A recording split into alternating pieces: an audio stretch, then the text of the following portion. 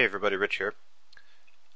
In Windows 7 you can have specific folder locations off a jump list by right-clicking the folder, and then you can have pinned stuff in the jump list right here.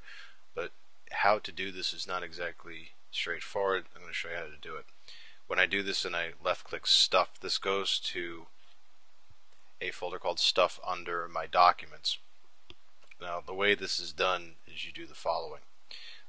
If you have a folder that you want to put in the pinned list here for quick access, you have to open this first and then go to the location.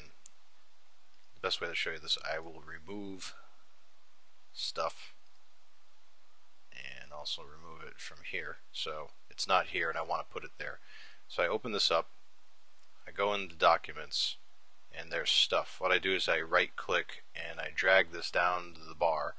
You'll see it's changed to Pin to Windows Explorer, and I let go, and now it's pinned.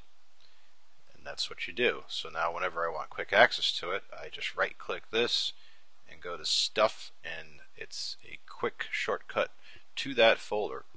That's it.